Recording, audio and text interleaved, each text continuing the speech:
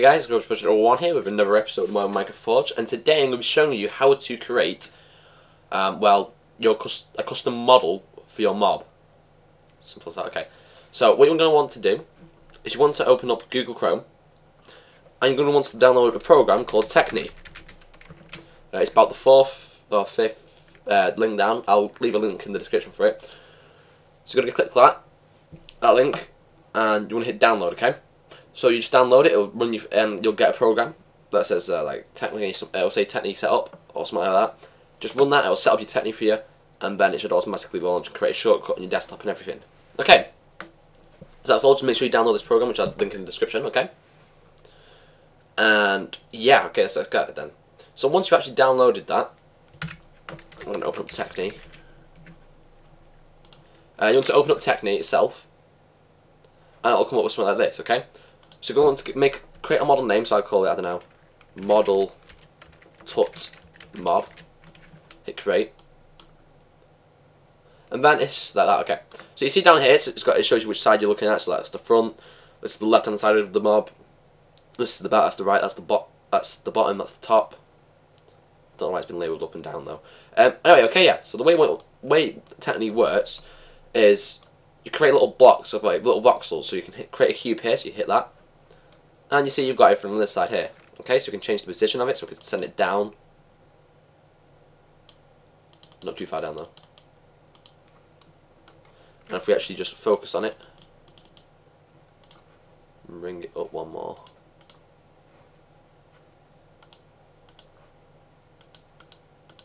You can't get it again. Can we actually get it? Oh, okay, that's a lost cause, I've lost it. Let me just Control Z it. Damn it! How can I grab you again? I'll be right back, guys. Let's get it back. Yeah, that was awkward. Okay, so I should be recording again. Yeah, yeah, I am. Okay, so you can change the dimensions as well, so we can make it like bigger, wide, width-wise, length-wise. We can change the height of it, so we can make it go further down. 1, 2, 3, 4, 5. You see it go like that. And basically you can just edit and add more voxels, so you can say this could be like the body. That could be body. We could create, if we should bring this up. You also want to make sure you add this rotation bit. So the rotation offset, wherever it is. Sorry, it's just offset. Okay. So that's basically whereabouts the this thing here, because that's the point it will rotate around. Okay. One thing I've noticed is that there is a bit of a bug with it, and that bug is not the best because it makes it so that rather than moving the actual blue ball, it's going to move the actual bit itself. So if we create the body, so you make sure you always have the rotation point, so we can like move this up a bit, and we can create, I don't know, a foot. It's going to be a one-legged creature, okay?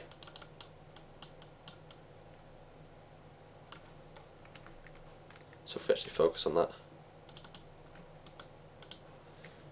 and we bring it further down. I've changed the offset, not the actual. Whoops. Now we can change the position. So we can bring this down and create like. Damn it, I want to focus on it. Focus. Okay. And we can like edit the dimensions of this and make it like so it's more like a foot.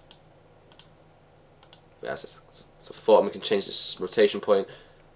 So we'd want the rotation point about there-ish, wouldn't we? And we could change this to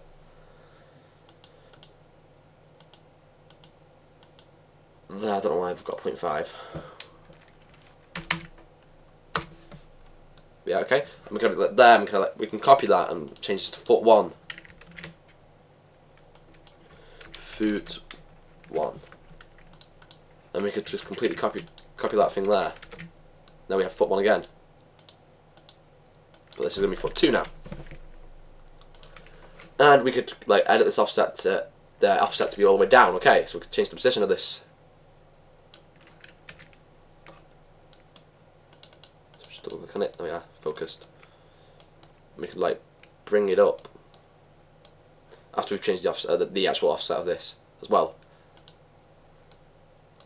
so it's more centered. There we are. We can bring this up.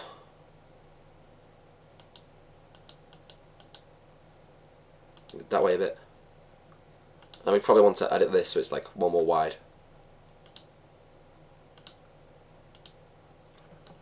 Like so.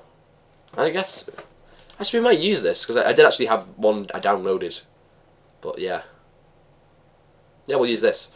It's a very basic one, okay? So this is gonna be a basic like model we're making, okay? So we could actually then what you want to do, you see up here we've got the texture, we want to change this offset of the body. So we'll keep the body where it is. And then we could probably like change the offset of the leg so it's a bit further down, so that's our left leg. And then we could have our, where's the other foot? Then we could have our right leg. So this is left, in it. Moving now. Yeah.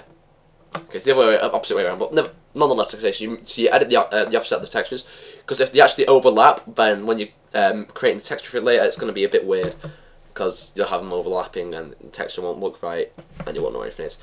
So what you want to do, you want to kind of like, the way I do it anyway, is we kind of want to move them to like the location where it might be on the body, so you kind of like place the body in sections, so like there's our body, there's our right leg, there's our left leg, like so, apart from we probably switch them around, okay. But that's it, I guess. So once you've created your models, we'll use this.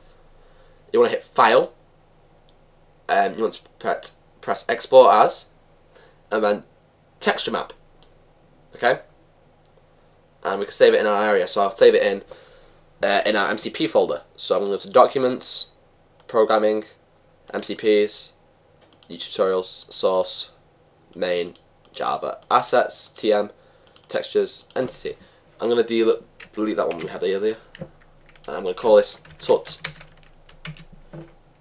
Mob 2 because we've already got a Tut Mob there. Let's save that. Okay, I want to do the same thing. I'm going to press Export As Java this time though, and we're going to have this placed inside of our source now. So com.thegroversproject inside of a new folder which we'll create called Model.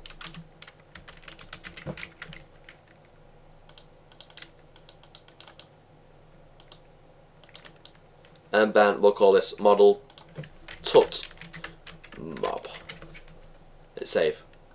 Okay, and that is it. Okay, so now if we actually go into our Eclipse folder, you'll see we'll have created a new model there. Okay, we'll come back to this later. We're going to create the texture first for it.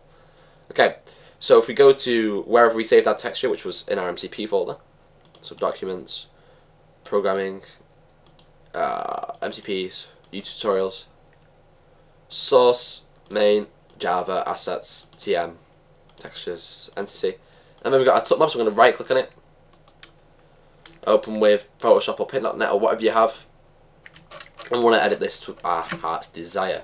Okay, so this is our front, this is our back, it's been labelled nicely for us, kind of, so you can see it on here, it says front and back, so you can automatically assume. So I don't know, we'll have a green mob like Mike Wazowski, like off Monsters Inc. Okay, so we'll make this green. We're gonna have like a little alien. That's what we're gonna create, and then we'll make like a little box with a dot. Okay, so we'll make the rest of his body green.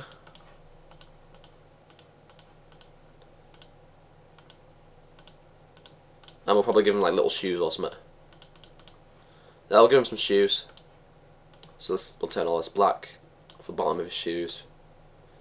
He's a very sophisticated monster, let's leave it at that. And then his little shoes there. Got very stubby legs, so he doesn't need big shoes. Okay, so we'll just save this. Okay. Okay, now we can go back to our Eclipse. And what we're going to do is we're going to open that model we saved in here. So in com.thegroversproject.model.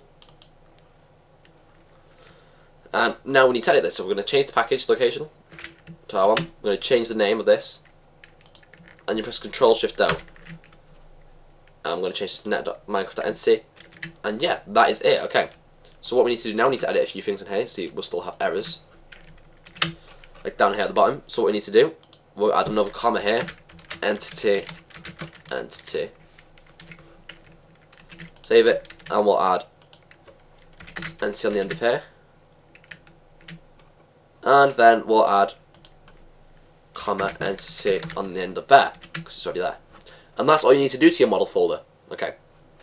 What we need to do now is we need to go to our client proxy. And you see here, when last episode I showed you how to add another model, we used to do here. So we need to go model, tut mob, Control Shift down, save it. Okay. Open up our render class, render tut mob, and we're also going to change the textual location, which we're just going to add 2 on the end of this because that's what we did. And that is it. Okay. So if we run the client, it'll launch up. Eventually, single player, open up that. Let me see if it's just